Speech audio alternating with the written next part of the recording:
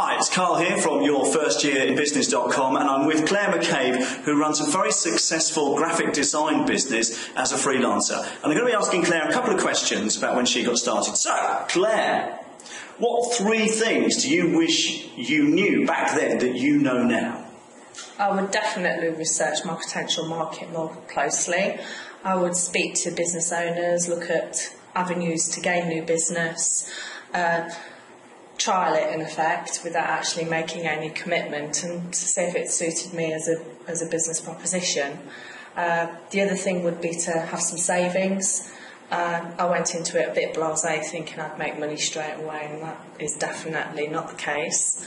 And thirdly, I would take clients with me if I could, already build relationships that I could then take into my own business.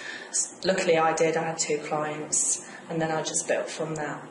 Okay, some good pointers there. So if someone came to you today and said, I'm interested in becoming a graphic designer, what are the key things that you think they should be doing outside of what you've just told us?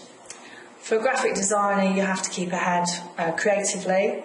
So initiation, inspiration, making sure you still mix with creatives. It's quite a solo activity running your own business.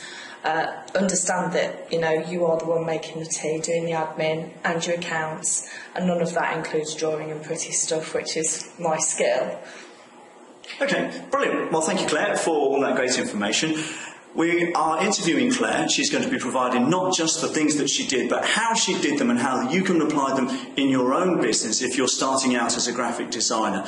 Now, that's all going to be behind our subscription level. So if you want this information, you want to learn how to get started as a graphic designer, what you need to know in your first year in business, then subscribe, join us. We look forward to seeing you there.